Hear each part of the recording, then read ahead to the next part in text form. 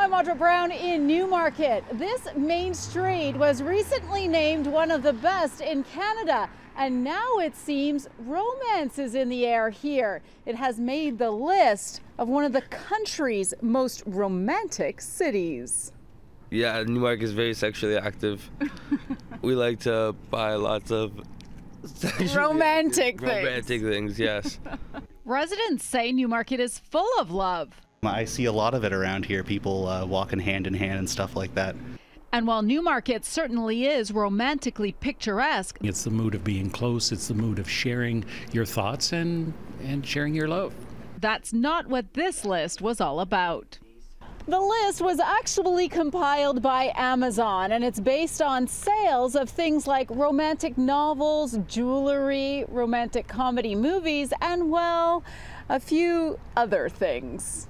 I've been in business 30 years, and definitely I know something about romance in Newmarket. I'm happy that everybody's open for love.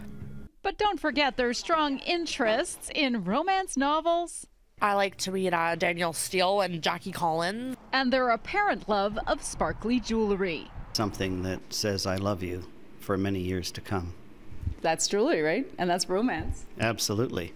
Newmarket came in 20th on the list, but Victoria, Abbotsford, and North Vancouver in British Columbia were the top 3 most romantic cities based on Amazon sales. And according to our expert on setting the mood, they all must have one thing in common. Very open-minded.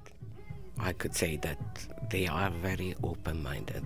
Well, with Valentine's Day right around the corner, we want you to sound off on all things love and romance. Head to our website, citynews.ca, and fill out our special survey. And stay tuned for the results the week of Valentine's Day.